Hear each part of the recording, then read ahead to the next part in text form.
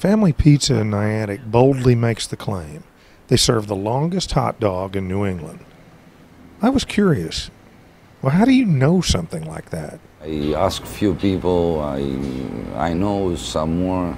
I made few phone calls in Vermont that I got a couple of friends of mine, another friend that I got in New Hampshire, and nobody even came close to that.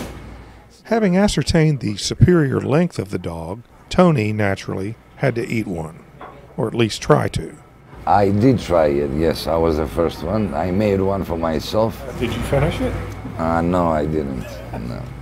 No, it's impossible. No, only very few guys. I know a couple guys in town, they finished it, but then they told me it's time to go for a nap now.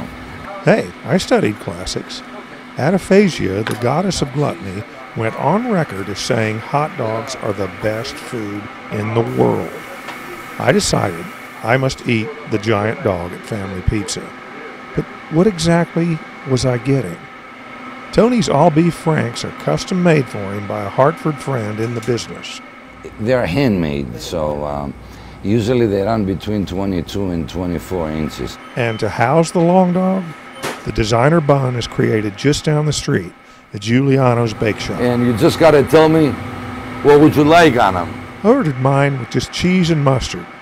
Tony delivered it on yet another original innovation, a sheet metal long dog holder created specially by yet another pal. Now, the rest is your problem, guys. It's magnificent, is what it is. The dog is redolent of both grill and charcoal, snaps delightfully when you bite into it, tartly nuanced by toppings. If only I had bypassed breakfast.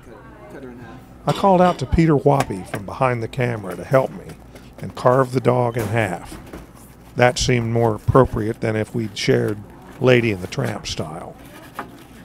If one builds cathedrals because of divine inspiration, or climbs Himalayan peaks because they're there, certainly the goal to eat the longest hot dog in New England is an honorable quest.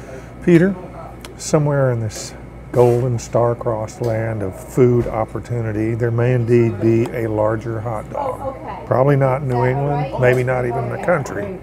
Probably not any better than this one, though. This is a good dog.